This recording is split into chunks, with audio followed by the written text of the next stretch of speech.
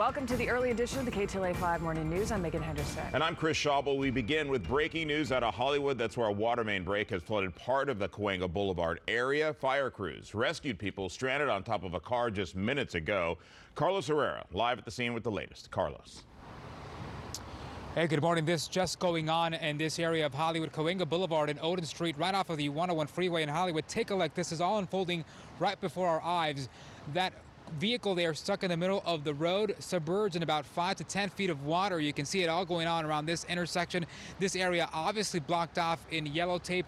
We have LADWP crews and also firefighters on scene trying to figure out what exactly is going on and making sure that there are no other people trapped inside that vehicle. But take a look at this video here. Dramatic moments unfolding just a few moments ago here in this area. We did see LAFD water rescue teams pulling out two women that were sitting on top of the vehicle there. They were safely removed from this area, but boy, were there dramatic moments. This took about 5 minutes or so to pull them out after they were stuck. Joining me here live, Assistant Chief with the LAFD, Carlos Calvillo. Dramatic moments we're seeing here. Tell me what exactly caused it all. Yeah, approximately 2:50 this morning, the LAFD arrived on scene. What we actually have is a water main break that's flooding the area.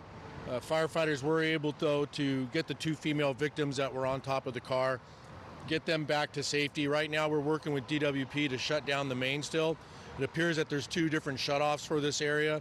They've got one of them secured, but they're still working on the other.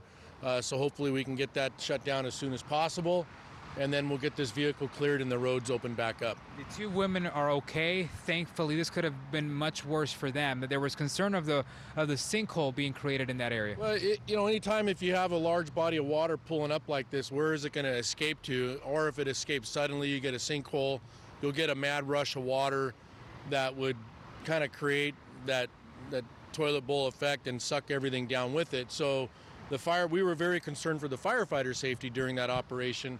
They were able to take a ladder and keep themselves up above the water line and get those people up and off. So at this point, we have our swift water rescue team here.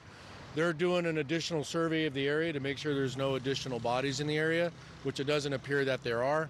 And hopefully we'll get the area secured and then turn it back over to DWP. What about the other residents that are going to be waking up to this? Do they know about this? Are they going door to door to letting them know? Any concern for them? Risk at all? At this point, we're working with that with our swift water team. Probably most of these people are still sleeping yet, so we haven't seen anybody coming out. And right there, we'd rather get this area secured, hopefully get this water removed, and they can just come out as they normally would. And lastly, it's unknown if these women actually lived in this area or they were just driving by and then were caught in here. Right. Obviously, we've been talking to some of the folks here on scene this morning, firefighters. They tell us it's not the first time they're actually here. We've been hearing from residents as well that this happened here around 6 months ago. Yeah, I've been hearing that too. I don't know all the history on that, but water main breaks have happened throughout the city for a while there. We were having a string of them.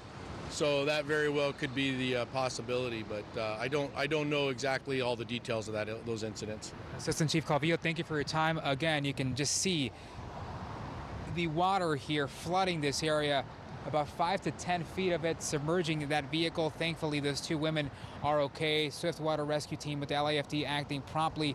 But Ginger, this obviously causing a mess for traffic in this area. Not only is this intersection closed off, but it might be a trickle effect to the 101 freeway that